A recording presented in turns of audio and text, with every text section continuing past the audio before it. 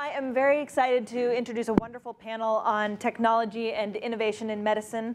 I can say with authority that the IQ on stage, average IQ on stage, has skyrocketed with the addition of these four. Just a couple of quick housekeeping things I'm supposed to remind you of. If you're tweeting, which I hope you are, TribLive is the hashtag.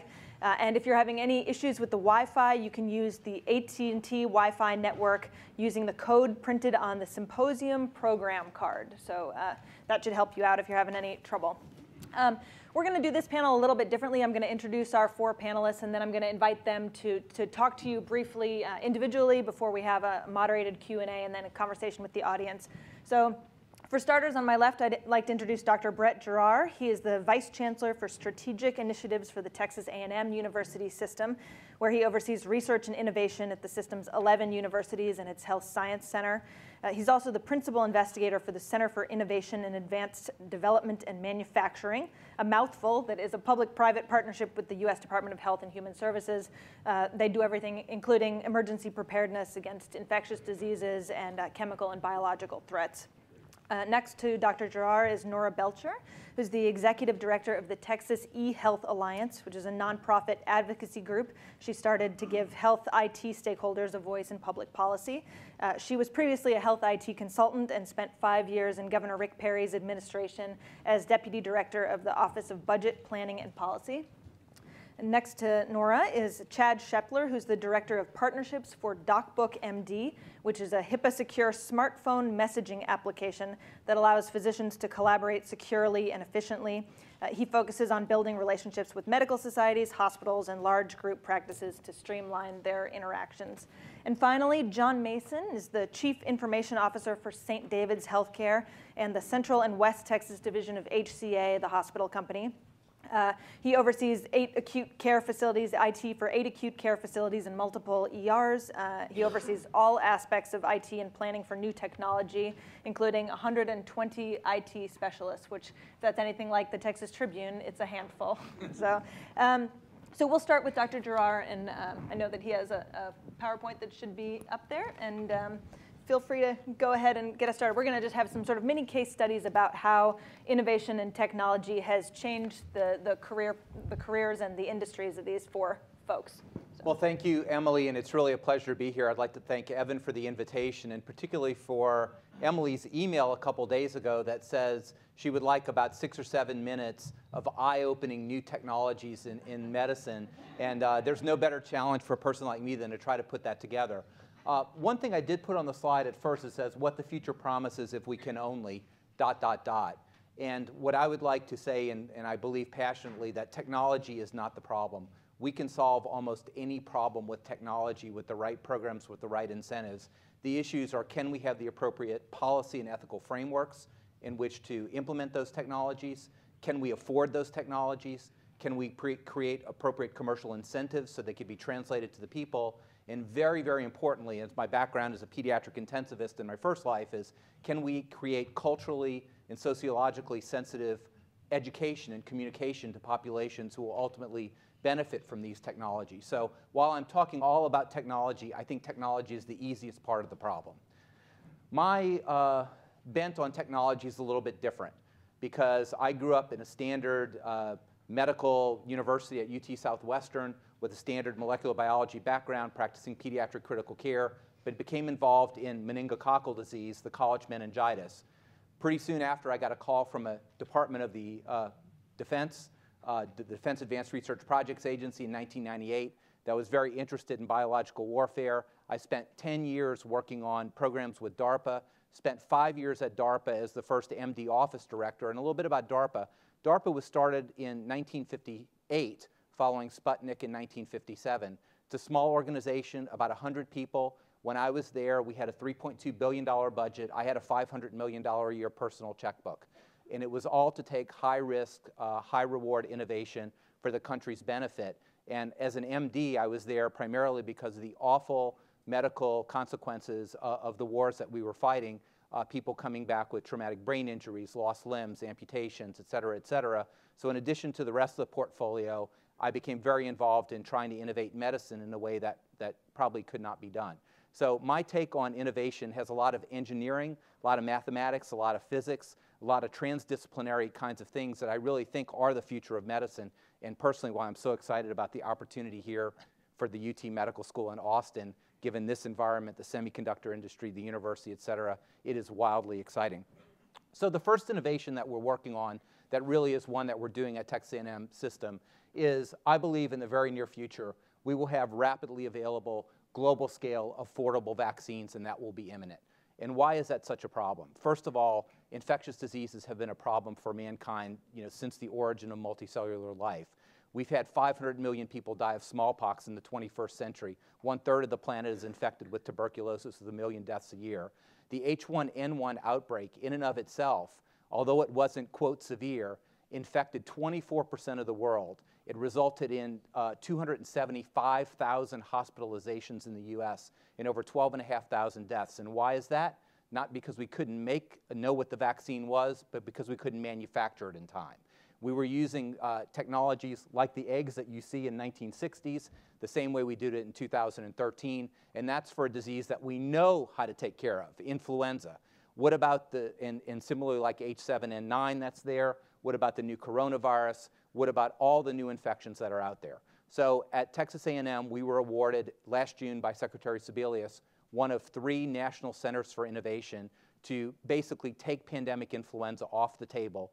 We are responsible for providing 50 million doses of pandemic influenza vaccine within 4 months of notification. That takes about 5 months off the time. It will take pandemics off the table forever for the US. We're in partnership with Novartis in North Carolina and a company in Maryland called Emergent. We were awarded $285 million with a $2 billion authorization for work. So this is a major severe center. It will result in about $41 billion of economic impact to the state of Texas. Now, more importantly, will it not only help infectious diseases, but because it's driving low-cost technologies, very, very low-cost technologies, we're able to do things like we're working with MD Anderson and UT Austin right now on personalized cancer vaccines. The future, we're not going to be giving chemotherapy. We're not going to be doing all these massive kinds of surgery. What we're going to be able to do is train your immune system to kill the cancer on your own. That is not imminent, but that is very soon, and there are clinical trials right now. I'd like to let everybody know that vaccines are not just for these things, but there are vaccines now in the pipeline for addiction. We can vaccinate you against amphetamine abuse. We can vaccinate you against nicotine use. Those are very, very real and around the corner, made possible by these technologies. And in the future, and this is much more in the future, but people are working on vaccines right now for things like Alzheimer's disease. The plaques that deposit in your brain, they could be immunized against. So I want you to think of immunization and vaccine strategy as not something just against polio, but something that could really change the world by helping your body harness its natural healing powers against these great scourges.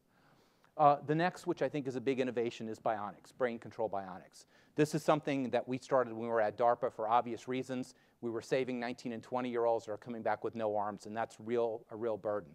The amputee in the military population is not the 80-year-old with diabetes now, it's the 19-year-old woman who comes back with no arms. So Jeff Ling, who's up there, was the one who ran this program, and I know he's being recruited to the UT system. Go get him. He is a neurointensivist, PhD pharmacologist, was on the president's neuro team, started this program. The driver behind the program is this woman named Dawn Halfacker, who I met at Walter Reed Hospital. She was the point guard for the West Point basketball team for 4 years. After she won her first Bronze Star in Iraq, then she had her right arm blown off with an RPG incident, and she was sitting in the front row in every technical meeting, making sure that her needs were met as an individual. But bionic arms are there. They're in practice right now. These are naturally lightweight. They have all the movements of a natural hand. If you played piano before, you could play piano with it. And the brain control of that is now first being implemented. A couple weeks ago, you see a woman there, quadriplegic, who fed herself with a robotic arm just based on brain control. First thing she wanted is chocolate. Seemed like a good decision to me. So bionics are here, and they're here to stay. Stem cells. Stem cells, this is not a myth. This is not a fantasy. Stem cells and what they're going to do for medicine are absolutely phenomenal. I want to give you real people so you know this is not, I'm not a futurist. I'm, a guy in the trenches like a lot of other people. Doris Taylor, who's now at the Texas Heart Institute in Houston, she's only done a few little things like regrow an entire mammalian heart. This has been done now in rats and pigs, and she's working on human trials. We are now regrowing bladders, reimplanting them into people, but we are getting to the point in time now that we're going to be able to regrow entire organs, and some of that great work is being done here, particularly in Houston, and she is a superstar. Suspended animation, another program that we started at DARPA. The world was rocked in 2005 by Dr. Mark Roth at University of Washington. Great personal story, was an orphan in Hershey Boys Home, became a great scientist, and in 2005 he reported in Science by giving hydrogen sulfide in the right quantities, he could put a mouse and then a rat into suspended animation. They lowered their metabolic rate to 5% of normal. They dropped to room temperature, and then 6 hours later, he woke them up, and they were all fine. Now, we were obviously interested in that and could justify the work at DARPA because when somebody's shot in Baghdad or in Afghanistan, you don't have a medevac right there. So can we put people in suspended animation for a few hours to bring them back? Now, think of our healthcare system. And these are not mythical. These are now in clinical trials in phase 2 for things like coronary artery bypass. But the concept is in a few years, if you have sudden death on the side of the road, sure, you can get CPR defibrillation, but you'll be put into suspended animation until you get to a hospital. If you have a stroke, you'll be doing that. If you have any kind of injury like that, this is not so you can be transported to Mars or something. This is just to give you a few hours so you can get to definitive medical care. And again, if you can do that and eliminate massive strokes, massive heart failure, heart attacks, not only is it great for you, but it's going to lower cost. Even invasive high-tech things will be done at home. Right now, about 7% of people who have chronic renal failure get home peritoneal dialysis. It was just shown, and you may not see it on the slide, but there's now even a home hemodialysis machine made by Dean Kamen. I was just with him on Friday. That's been tested in Canada. So these dialysis centers that cost billions and billions and billions of dollars a year, it's shown that people can plug in at home, do home hemodialysis, and be done with it. And I give this as an example because if we can do hemodialysis at home, all the things you heard about this morning like telemedicine and home diagnostics and transcutaneous diagnostics of your sodium and glucose, these are all incredibly doable. We're talking about that. I put another DARPA program up on the right that's still not ready for prime time. It's gone through twice, not ready yet, but we tried to do not remote telemedicine, but remote surgery. We developed robots to do surgery, so a person is on one end of it and you're getting operated on. Why can't you do that across 1,000 miles? So that why can't you do it in West Texas if there's no neurosurgeon? Why can't you operate from the middle of UT San Antonio and do it on the battlefield? So the technical challenges are no longer in simple telemedicine. We're talking about telesurgery with no human there, done completely robotically with a person on the other end of it. That's where the tech challenges are. It's not on the simple things that we talk about. Again, I was with Dean Kamen as my last two slides, but I think this is just going to rock. And this was at the World Economic Forum, I think Clinton's forum, that they announced this. But Dean Kamen has just created a combination of something called a Stirling generator and a water purification system that will be able to make 1,000 liters of pure water a day out of sewer, out of urine, out of everything, for a penny a liter. Now, there's going to be a big announcement sometime soon with a major corporation that has a lot of bad raps and deserves some of it, to disseminate this worldwide to create clean water at ultra-low cost energy. This generator runs on cow dung, runs on anything, and runs for 20,000, 30,000 hours with absolutely no input from it. So we're now entering the stages that some of the big global health problems will be found. Last thing I'll say, and I love this slide because it kind of epitomized the way I look at technology. Nothing against newspapers, but the New York Times on one day said, you'll never make a flying machine. It'll take millions and millions of years and all the mechanicians in the world. And on that same day, Orville Wright in his diary we started assembly today. And I think we have to have that attitude about technology. And I think we have unbelievable opportunities to do that, particularly in Texas, particularly in the US. But again, I'll leave this, and I know the questions are coming, is technology is not the problem. It's can we create the policy, the ethics, can we fund it, can we make it economical, can we teach people how to use that technology? Because in terms of technology itself, there is no limit. Thank you. So I am what's colloquially known as a policy geek or policy wonk, depending on what word you want to use.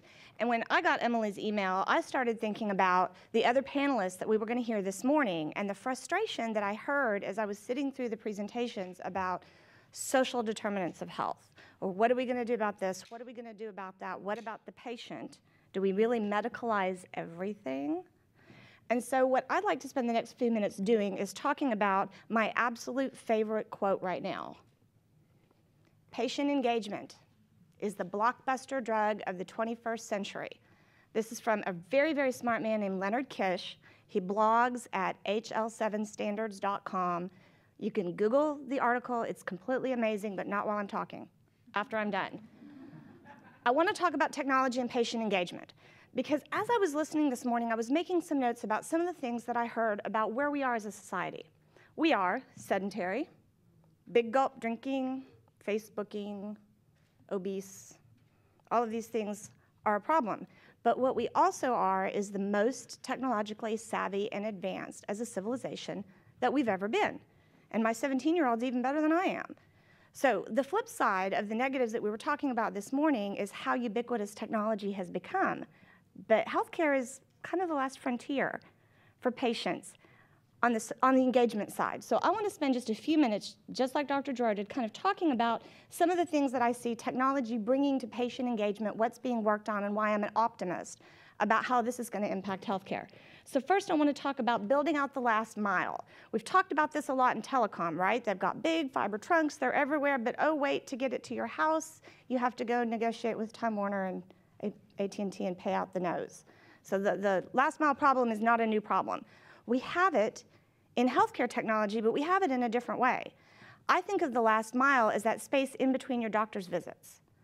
What technology has the potential to do is to keep us connected to our providers when we're not with our providers. Because let's face it, what do? We go in, we have our appointment, we talk about our problem, we get our prescription, we go home. 6 months later, we go back and we pray things are better, right? I mean, that's a lot of how we interact with the system.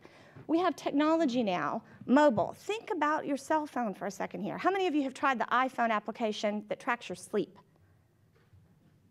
You used to have to go, I'm not trying to out you for apnea, okay? I'm just saying, you used to have to go to a sleep clinic to get that data about your sleep patterns during the night. Now there's an app for that you can download on your iPhone, put it on your bed, wake up in the morning, you've got data on how you slept that night.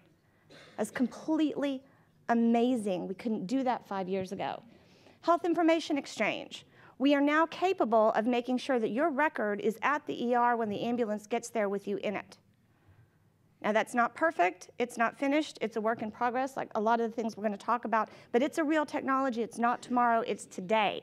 And that is something consumers should be demanding, that their information be available to them and available to their providers, not by fax and not by paper, but electronically. And not on Facebook, although I'm fairly sure, again, that's what my 17-year-old is going to do with his medical record. Finally, remote and home monitoring. Dr. Gerard touched on this a little bit. We have the technology to wrap a lot of healthcare services around people in their home that used to have to be delivered at a facility. Now, why is that important? The research tells us that particularly folks as they get older, folks with chronic conditions, almost every speaker today talked about their mother. I'm going to talk about mine. My mother had an acute episode. She was in the ICU for 21 days. When she finally went home, I made her wear a life alert. She didn't speak to me for 2 weeks. It's this ridiculous, intrusive thing around my neck, and then she fell. Then she started wearing it every day. We have all these technologies that can keep people at home because what we know about institutional care is it's a subliminal signal that your life is over. And that's how a lot of people take it, no matter how hard we try to make it better. So the promise of health information technology is wrapping around people in that last mile in their homes to keep them in their homes so when they finally do go to the hospital, it's for real reasons that the real professionals at the hospital can then address. See, I'm short too. Got all these things. Oh, the user experience. This is my favorite thing to get excited about. I know Facebook at times is the scourge of the earth. I get it, especially if you've got minors living in your household. It's a real challenge to monitor and work with. But think about what they'll do for a like on their Facebook post that they won't do for you. Okay, how huge is that delta? It's massive. So what we're starting to see is games and social media being used to increase things like compliance with medications. I want to see somebody build a game that gives you points for brushing your teeth. I know that sounds simple, but let me tell you, if we could get kids to do that as much as they're doing Instagram, we would save ourselves billions of dollars down the road. So it's taking the information, taking the compliance, putting it in front of the patient in a format, in a medium that they're already happy and comfortable and familiar with. We're really starting to see results with this being tried across the country. It's incredibly exciting because it takes it out of that lecture mode, which we all want to get into when we're frustrated when we see that people aren't complying. We all know that lecturing tends to really not get you what you want most of the time. Person, family, and caregiver-centric records. I think this is another piece that's really important. I do a ton of public speaking on health information technology. The number one question that I get after a speech is from someone who'll come to me and say, look, I live in Austin, my mother's in a nursing home in Florida, my sister's in Atlanta, my uncle's in New York, I have to call the charge nurse every day. She hates me. She's tired of talking to me. Why aren't you helping me? Where is the app that will tell me when she's had an episode, tell me what her blood pressure is, tell me she's taking her medications? Where is it? I'm dying. I'll pay for it. The people who bridge those gaps, the family gap, the caregiver gap, really making a personal electronic health record, are going to change the world as far as how we consume and work with healthcare. Because let's face it, not only do we have to work with the challenge of the baby boomers getting older and moving into the retirement system, I'm a huge fan of the baby boomers because y'all have changed healthcare forever. You want to live forever, you want to look good while you're doing it, and you want to have sex as long as you can, and you have revolutionized healthcare forever. You laugh, but it's a very real thing. And those ripples haven't started to hit the long-term care system, and when they do, it will be technology that helps get folks to the place they want to go in their own home with their surfboard or their dirt bike or whatever it is that makes them happy. Engaging the tech community, last really major point. Austin is such an amazing place to live and work because we have this incredible entrepreneurial spirit.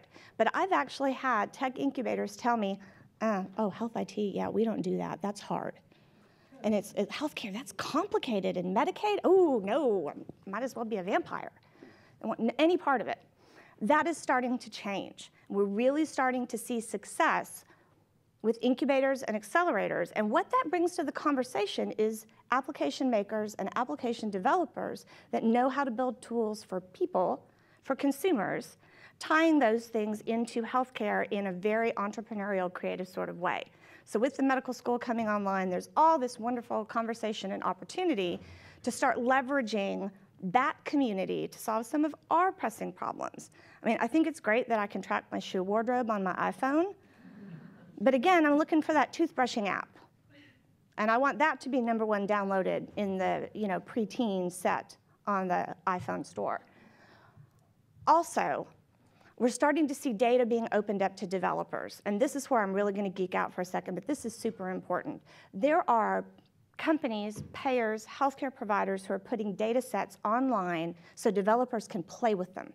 There are competitions and challenges happening all over the United States where a data set might get released around nutrition or around personal health, and application developers are having at it, seeing what kind of creative solutions they can come up with. Not all of that stuff's going to go to market, but some of it is potentially really, really game-changing. What all of these things really do is they're going to take patient data and turn it into an actionable step instead of the patient data being passive and someplace that just sits in relation to the patient. I'm not saying the healthcare data is all passive. Payers are working with it, government's working with it, Commissioner Janik's working with it. I'm talking about from the patient perspective, taking that data and making it an active thing. So does any of this stuff work? I just want to show you one slide.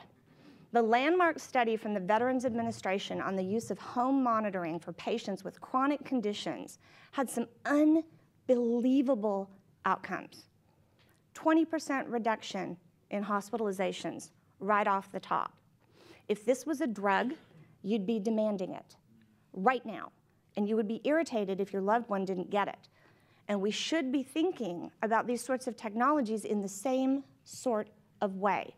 People should be asking, can I be at home? Is there technology that can support me to be at home? That's the exciting component, because I'll tell you the other thing about the VA study, using the remote technologies at home kept the patient and their family more engaged. It wasn't passive waiting for the home health nurse to show up. It was active. Every day I've got to go up and do things to keep myself engaged in my healthcare. So this is the landmark study. You can find it online. Totally read it. It's really great. So I think you can tell I'm an optimist, and I have a great future in stand-up comedy when I'm done doing policy work. But I want to close with my favorite quote. I love people who frame their speeches that way, because I am an optimist about the American healthcare system, and I like to refer to our dear friend Winston Churchill. You can always count on Americans to do the right thing after they've exhausted all the other possibilities. We heard this morning, didn't we, from the panelists? We've done IPAs, we've done HMOs, we've done all of these things. The era of the patient is the era that is coming. And just like Dr. Gerard said, it's the technology that's the tool, but it's the patient that's the center and the key that's going to make all this stuff happen and get us to the places we need to go. So with that, I'm going to close. My father is a 32-year practicing family physician, and watching him over the last 5 years kind of go into retirement or try to go into retirement, someone that was passionate about the thing that he did his whole life now hates it. Now, maybe he doesn't hate everything about it. He still loves patients, but he hates everything else. And that's because he works for a large system who forced him into an EMR and e-prescribing, and things that long-term are the right thing for medicine, but in the short term do not work into a physician's workflow. They do not benefit physicians in the short term. Long term, it's the right thing for medicine. It just maybe wasn't done the right way, especially for the family practice providers who have to see a large number of patients. So when I met the founders of DocBook, this idea that they had, kind of what Nora discussed and Dr. Greer mentioned, which is technology is already there. The technology to connect physicians and make workflow for them a little bit easier is already there. We just have to use it. And so, DocBook isn't available on a PC. So the only way you could ever use our product, and we'll show you in a second, is on a mobile device, on an iPhone, iPad, Android, tablet. And there's a reason for that, which is we could have easily and probably more cheaply done it on a PC, which is we wanted to put a product into physicians' hands to go at the point of care. So they could go between patients and connect with other physicians, talk about patients securely, meeting HIPAA requirements, exchange an X-ray, send an EKG, anything they wanted to do. And nowadays, of course, these stats change every day, but the predominant device now is a smartphone. Almost everyone in this, I was sitting up there earlier, almost everyone in these chairs has an iPhone and an iPad, I think, actually. I have a mini. I know John has a mini right there. I think we all have iPhones. So why don't we use the device that every physician already has? Not only do they have it, but they use it and they like to use it, or they wouldn't have personally bought it. But why does mobile work for that? Well, there's a simplicity to it, right? So every 2 years you upgrade your contract, you get rid of your phone for the next iPhone. It isn't a huge event. It isn't as if St. David's has to buy all technology for all new physicians. It's kind of a natural ecosystem to get the latest hardware into the hands of providers or practicing physicians. Quick app development cycle. So why is mobile? It's not the answer for everything. And Dr. Greer showed you there's so much that technology can do that DocBook doesn't play a role in at all. There's just a small piece of connecting physicians. But if you look at the last 6 months, so I actually met with John and St. David's to show them what DocBook could do for doctors 6 months ago. And what's in the app today and what we'll release in the next 2 weeks were features that we didn't even think of when we met with them 6 months ago. They weren't even on the table. The technology, the idea wasn't even born yet. Yet they're already developed, they're done, they've been tested, and now they're in the app. So that development cycle where we fixed it, we found it, we came up with an idea, we tested it, and we put it in 16,000 users' hands all within the last few weeks or month, makes you make that leap of, well, if we can keep up with technology, if mobile can be that first frontier where physicians can fit into their workflow, maybe we can leave the real technology behind the scenes to really do the heavy lifting and the hard work. So why does DocBook? So one of the things that we do that's probably different than most competitors out in the spaces is we actually partner with medical societies. So across the United States, we've partnered with 300 medical societies. We partner with the TMA here in Texas, all of the county medical societies. We've done this in 32 states, and there's a reason. Well, 2 reasons. One is our physician founders believe in advocacy. We are a physician-funded, founded, and run company. We definitely seek to make revenue and profit, but it's not our total focus, to our avail sometimes. But why we do that is we believe that if you connect the community of physicians, then they will treat patients, not the other way around.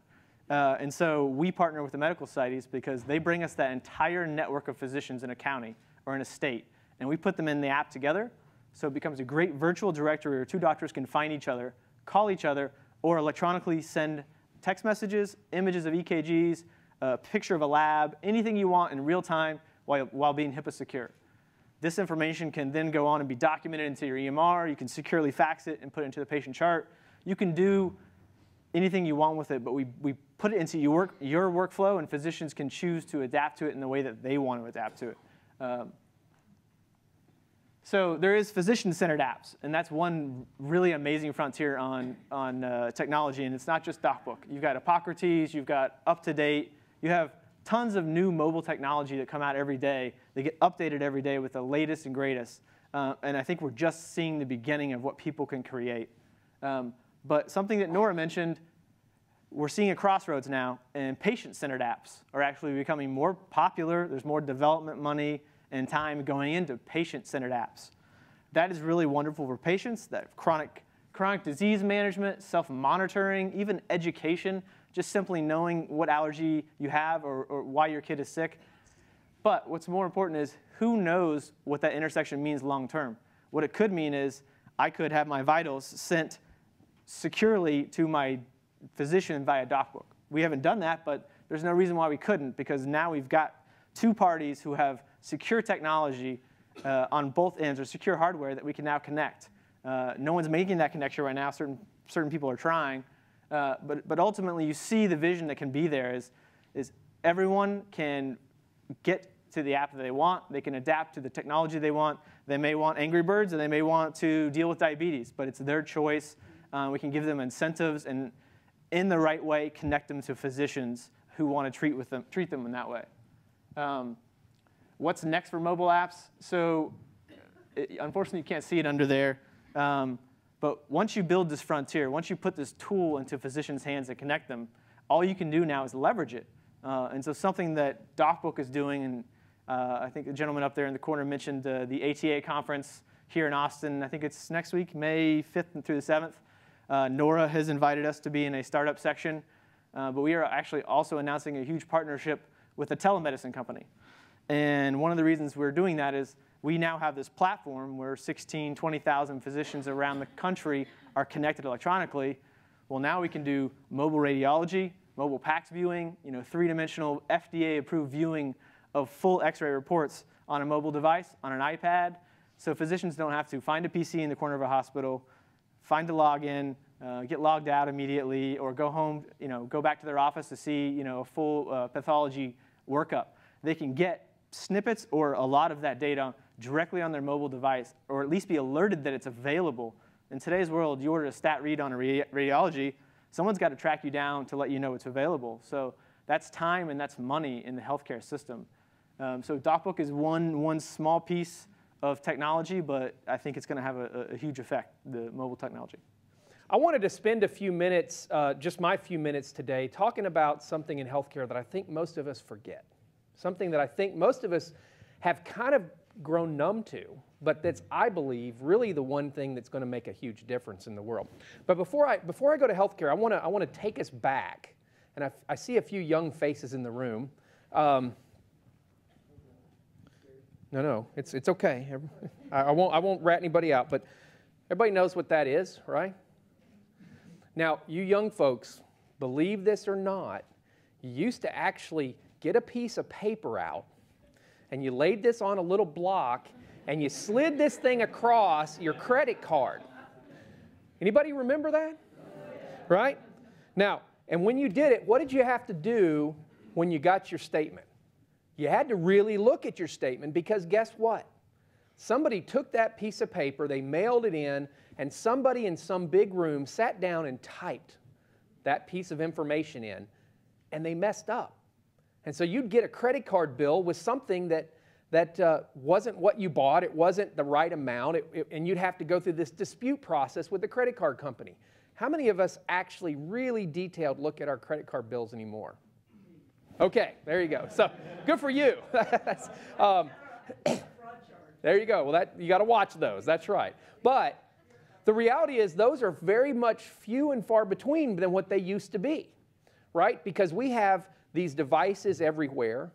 We have these scanners, and we have this electronic transmission capability that allows us to get that transaction from our card to our bank instantaneously and correctly 99.9% of the time, minus the fraud charges you get occasionally. Well, here's the thing. Data is what drives all of that, isn't it?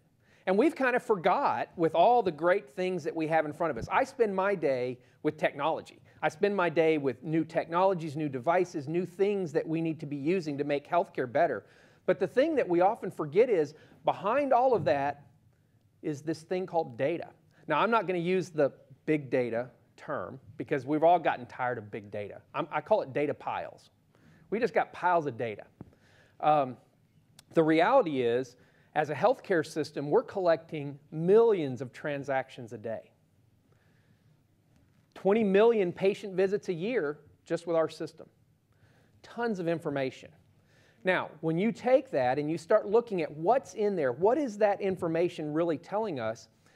The reality is it's just piles of data, right? So we use this great term, we call it big data, and that's kind of the buzzword right now. It's big data, and what are we going to do with big data? Well, the reality is, to me, data is just noise. It's just a big bucket of noise. And unless you can take that data and create some resonance with it, you can create something that seems to get in sync and seems to start finding things that make a difference, it's always just going to be data. It's not going to do anything for us. Think about what the credit card companies have done since a few years ago. Your bills come with special offers, right? They can now tweet you, they can text you offers to try something. You're in a certain area, hey, this is a great restaurant for you. Other people like you have done X. Wouldn't you like to partake? They've learned how to take this data and look at it globally, and then narrow it down to you specifically. Here's a great story.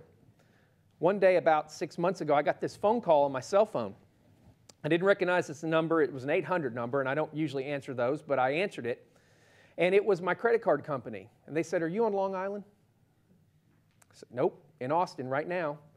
And they said, "Somebody just bought something on your card. We're going to cut the transaction off. We're going to reissue you a card. Don't worry about it." Now, that's really nice. That's great. I appreciate them doing that. But then I went back and looked at the statistics. The smallest credit card company in this country, Amex, has 50 million customers, 50 million cards. MasterCard did 58 billion transactions last year. How in the world can they know that John Mason wasn't in Long Island? It's because they're looking at the data, they're looking at patterns, and they're looking at things that say, we need to watch this. Now, I'm not here to talk about the credit card industry. That's not what this is about, but I just wanted to correlate it. Imagine what we can do in healthcare. One of the things that most of us have probably faced someone in our family having at some point, and if not, you have a good possibility of it, is something called sepsis. Sepsis. It's a terrible thing. 750,000 cases of sepsis in this country every year. Anywhere from about 38 to 50% of the people that get septic die. Now, how do we know when you become septic? I'm not a doctor, so I did stay at a Holiday Inn Express, but I'm not a doctor, but I did go read. How do I know? Okay, you have a temperature that's over 101. You have an increased pulse rate. You have an increased respiration. You have a white blood cell count that has gone up. And you have some indication that there must be an infection. But by the time you diagnose that it's sepsis, you're already on the downward spiral. We're already on the way down. And so literally almost 50% of the people that get that don't make it. So what if we were to now take all this data, much like the credit card industry did, and much like other industries, and we were to start collecting this? So we're in a hospital, and we're now connecting patients to monitors in the ICU that are capturing information constantly. Well, if you've got 20 million patient visits a year, or you've got however many patients, and you gather enough data, you're going to start seeing patterns. I believe this. I think in our lifetimes, we will have new vital signs that we've never thought of. New vital signs. Today we do height, weight, blood pressure, and we do now, my doctor puts the little thing on for your oxygen saturation, right? That's our vitals.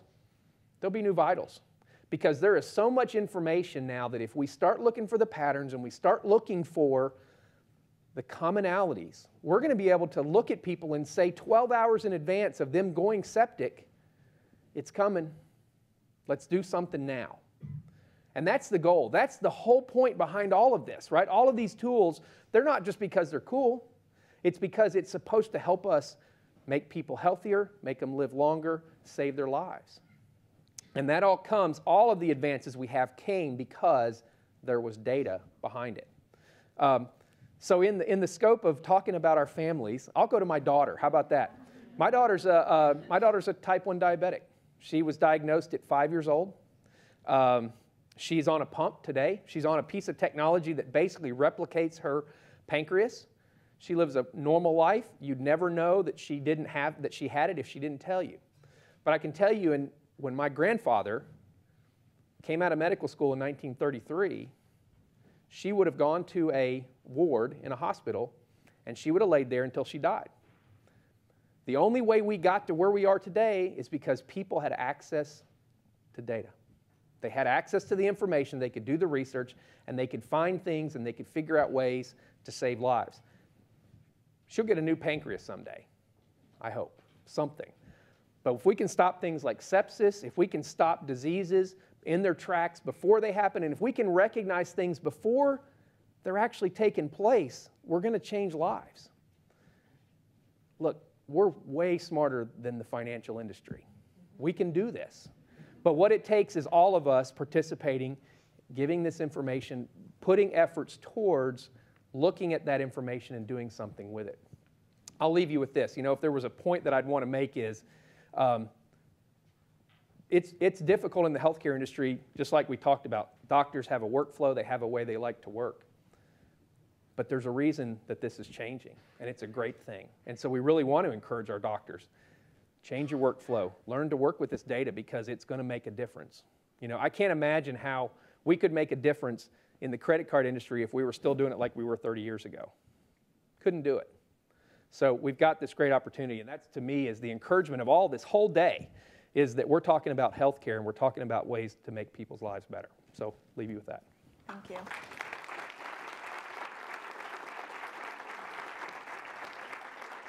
So we're going to jump in with audience questions pretty quick, so get your questions ready. But I wanted to just start us off. You know, I was going to ask about how we were sure this was all for the patient, and I'm pretty convinced after hearing the four of you that this really is patient-centered. So I want to talk for a minute about trust. You know, we're at a time when Twitter handles get hijacked. We're at a time where patients really have no way to know how much their healthcare actually costs. We're at a time when our credit card numbers get stolen, and we get alerts that, you know, the state has released, you know, millions of Social Security numbers by mistake. How are we, even if all of this is so patient-centered, how are we supposed to trust that you all are going to protect our data, that you're going to protect our medical records, that we're safe in your hands? Well, I'll take that one on first. I think there's two components to the trust piece. Number one, when you ask patients who they trust, number one is still the physician, because that physician-patient relationship is still sacred. So where distrust comes is when they sense someone's between them and their doctor, be it the insurance company or the data mining company or whoever it is. That makes people nervous, so that's number one. Number two, I think, and again, you know, we've been joking about our families, but if you raise a child, you learn, and they learn, if there's no consequence, they repeat the bad behavior. So somebody earlier commented, I think pretty appropriately, that wow, you're talking about lots of disincentives and lots of negatives. The flip side of the trust piece to me is consequences for negative actions. There was a news story just today. This is gross, but you'll never forget it ever. Some people in New Zealand released pictures of a patient that had an incident with an eel. And that's all I'm going to say. 30 people got reprimanded, and a bunch of them got fired because it was just too good. They just had to tell someone. Well, we can't do that. And if there's not consequences for that sort of thing, when someone violates a patient's trust, especially something so personal, so horrific, I want all 30 of them fired if I'd been in charge. They all would have lost their jobs. So there has to be two pieces. The physician-patient relationship still has to be in place. That's super important. And then I'm a huge believer in this particular framework in really severe penalties for misuse. Like, you can't beat the credit card people up enough, or the fraudsters. I don't know that they get punished enough. But if someone abuses a patient's trust, I'm very draconian about it. I think there should be really severe penalties, because you can't pull that back, right? They could cancel his credit card, but that person in New Zealand, which I'm sure half of you are going to Google when you leave, they're never going to get that back. So it's a much higher threshold. And I think that that's something very serious that we have to all take very seriously. I'll get off my soapbox, but I just think that's really important. I would add to this too is, you know, you often talk about in a lot of businesses, a lot of the fraud comes from the inside. What you do find, however, in a lot of cases with healthcare is it isn't from the inside, because the people that are taking care of you, they get that. It is the unfortunate part of our world of the people from the outside that just want to cause problems and do damage. A big part of my job is security. I spend a big part of my time on that. And we take it serious. And so I think that's something that people are more comfortable with over time. You know, my mother won't use an ATM machine still, because she's pretty convinced there's something wrong with that. But you know, buying things online and doing things, that's just, it is something that we're becoming more comfortable with. The difference is teaching people the boundaries, right? The Facebooking somebody's picture, you've got to change the society's view of the boundaries of what's appropriate. Anyone want to jump in, or should we open it up? Let's just see, does anyone yet in the audience have questions? Anyone? Ma'am, there's I think I'm... Dr. Gerwar, all of the technology is fascinating. It's wonderful. It's fun to look at. But cost is back in the equation. Every time you seem to create something new, it's added cost, and cost for whoever profit for whoever develops it, all of that, but then it doesn't get rid of the cost that it was supposed to replace. So how does the new technology help in the cost issue? Right. Great question. And I would say that as a technology developer now, I and our team, and I think most teams, are cognizant of the fact that we have to develop technology not for technology's sake, but technologies that will be useful because they can be affordable and given to patients. And again, I am fundamentally a clinician. I have been. I was born that way, went to medical school. I still think that way. Let me give you an example. The new technologies for vaccines that we're doing in College Station. To create the capability of 50 million doses in 4 months, even 6 years ago, the same capability just to build the factory and get it up and running at another big center was over $1 billion and took 8 years. Because of the new technology that we've done, our center will take 3 years and it's $91 million. Now, that is not only a drop of $900 million to get the center up, but just think of it. If you were a pharmaceutical company and every time you wanted to try to make a new product, it cost you $1 billion to make that factory, you would only take the minimalist risks to get the minimalist indication to make the minimalist benefit because you want to make a profit on that. So to me, I'm really thrilled we've dropped it by $900 million, but what it means is the pipeline for cancer, for HIV, for TB, for all these things are going to open because the amount of investment for each product has to go down. Again, that's only one example, but because we only have time to give a few, but just about everything I said has a real cost containment piece of it. Some of it may be more money out front, like restoring 2 bionic arms to a 19-year-old may cost $100,000 or $150,000 up front, but it saves you not hundreds, it saves you millions of dollars in long-term care and coordination. Chuck, who was a guy on one of my slides, he's from New Hampshire. His first day out of high school, he became a lineman for the county. He put both arms on a hot wire and lost both of his arms when he was the day after he finished high school. His complaint now that he's in his early 40s, since he's got his new bionic arm, is that his wife is making him do household chores around the house again. So, but your point is well made, and again, I said we have to make it affordable. A lot of the things I've talked about, and specifically what we're working on, we want to drive costs down. The new plant-based vaccine technologies that we're also pioneering, we are making vaccines. We have shown that we can make a flu vaccine, and this is not approved. You won't get it next year for a penny a dose using that manufacturing technology. So a lot of these are to drive the cost down because, again, the end is not the technology, it's for the patient to benefit, period. Yes, ma'am, in the back. Right there? Yep. Oh. Oh, okay. Well, Go ahead. Just drawing on the trust concept, I'm just wondering about this whole privacy idea, and just me personally, but I work on behalf of survivors of domestic violence, so there's a lot of information in people's health records that are social determinants of health, and that's something you might have shared with one physician 7 years ago, but you might not want your allergist to know or ask you about. So this idea of just all of these data points just zooming to the next practitioner that you're in front of and them having all that information seems a little bit scary. Or it seems like something that patients need to know, that anything that's ever happened to you, that when you interface with the medical community, is available to everyone that you'll ever see in the medical community. Is that where we have to be? Or it's just really hard privacy-wise to think about all of it. Well, I'll start, and then I think they've got some thoughts too. That actually isn't the way it's designed. In the systems, and there's laws around this. There's regulations that people can only have access to patients that are in direct care and information that is based on what they're going to treat. So I don't want to mislead, in at least what I said, that there's just this massive amount of data of everybody just flowing around and everybody can see it. Most of the time when you talk about the data that I was talking about, it's what they call de-identified data. So it's the data points. It might be ages and things like that, but it's not necessarily identifiable. We take a lot of efforts to de-identify and worry about protected health information. So I think that's a great point, though. That is a concern, right? You don't want to just open it up. Even in our system, you can't, as a physician, just go see anybody's record. You've got to be in their care chain. You've got to have those permissions. So I think there's a lot of protections there for that. I want to follow up just with a mention.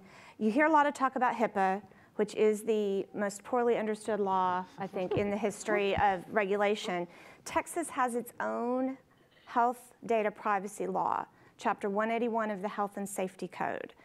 Our law is stricter than HIPAA. It covers more entities that hold patient data.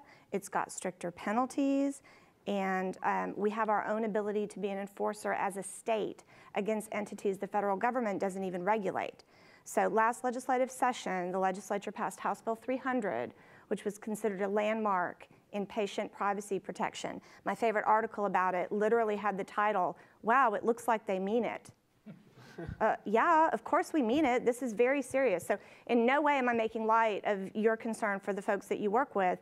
It's a very serious issue, and I just want to tell you on behalf of the legislature and the regulators in Texas, since HIPAA started over a decade ago, they've always felt the federal framework was inadequate. We've always had our own framework that's stronger. I get complaints about it from doctors and hospitals and other folks because they have to deal with two sets of regulations, and that's a fair complaint, but it puts patient privacy first, and I think that that's very important. The woman in the back.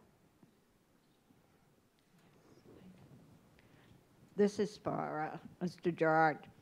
You were talking about bringing down the cost and efficiencies and so on like that. What's the possibility of a study being done? Because I think it would drastically reduce the cost to the patients of the equipment, the efficiency of the equipment, the profit, so on like that. And I guess the real root of the question I want to ask you, being at Texas A&M, I consider that to be public information, public invention. But will this be going to private industry where they will be able to patent it? Because in using in our family a CPAP machine and the lymphedema pump over 20 years, I have seen the cost of that just expand exponentially. But yet the technology within the machine is basically the same. They've just been able to reduce the size of the machine. Okay. Will there be patents on what, like the vaccine and other things that you're developing at A&M? There are a variety of questions here, right? So Yes. Being in a public sector, either from UT Southwestern, where I was before, or Texas A&M system, there's a relatively clear pathway that when inventions are made that are made on state money, that the state owns those inventions. Okay, they own them, and then they're licensed out to companies. Either A&M may start a company, or more typically they're licensed out to other companies, and then the state institution benefits from that. So there is a good process, and again, you're seeing more and more that's happening in order to protect the state's interests based on the investment that they have made, and it's ubiquitous, and I think that process is going well. In terms of cost, I will just make one comment that may be related or may not be, but I think it is, and I want to make it anyway, is that much of the cost of new devices or new therapies are in the last phase, which is called a phase 3 trial. These are really brute force trials with thousands of patients, enormous amounts of regulation. They are hundreds and hundreds and hundreds of millions of dollars in order to do that. And I want to just play off everyone here is that one of the big challenges is to use big data, and I will use that, in a way that we can lower the cost but also speed the bringing of safe therapeutics to patients who need that. And I think one of the big challenges, and it's not a technical challenge, it's an information challenge, is how to do clinical trials not just with bigger brute force in 1,000 places, but to do them more smartly so that if a patient who's dying with cancer today can get that therapy 6, 8, 10 years earlier, and you'll see a dramatic cost reduction. So a lot of us in our own little piece is working on that. There's a data piece, there's a physician-to-physician communication piece on that. There's clearly pieces of everything you're spoken about, and there's a tech piece too. Any others? We probably have time for one more out there. Yes, ma'am. I think there's a mic coming your way.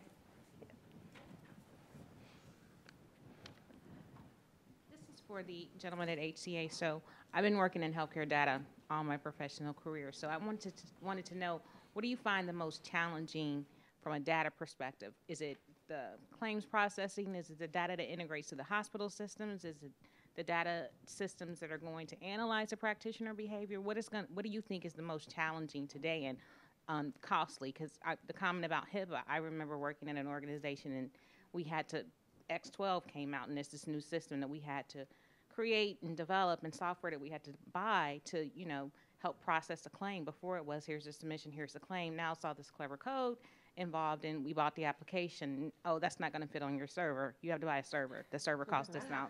So we just got hit with the software cost, and now we get hit with the server cost. So what are some of the challenges that you're seeing as far as, taking all that data? Because I think a lot of people don't really understand that, yes, we get the data, but that data is integrated into, 6 to 7 different systems, and it's extremely costly.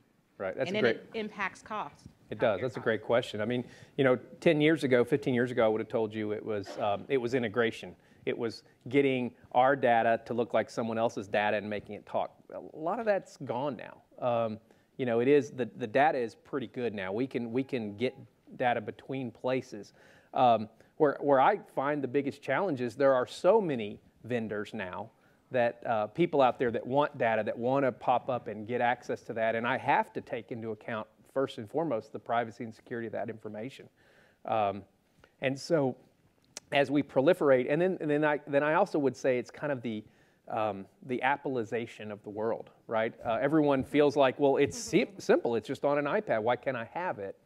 And for most things, I would say that is true, very easy. But when we're talking about such sensitive information and such volumes of it, it isn't quite as simple as people would like it to be. So there's grown to be this expectation that I should have it on my iPhone. And there are certain things. We can do vital signs and we can do things with our patients, but the kind of things that people want to do are much deeper and more complex than that. And so, I guess you could take the attitude of just give them the information, but we don't, because we take it so serious. So I would say, kind of back to your question, is it's no longer about the integration or the design of the data anymore. We're pretty good standards. It's the how do I be sure where it's going, that they have the right protections in place. They're a going concern as a vendor. They're going to give us information. Is it the right information? Do we understand what it means? And it takes a great deal of time to make sure you do that right. So it gives the appearance of being slow, but I often tell people I'm slow on purpose. Wonderful. Well, please help me thank our wonderful panelists.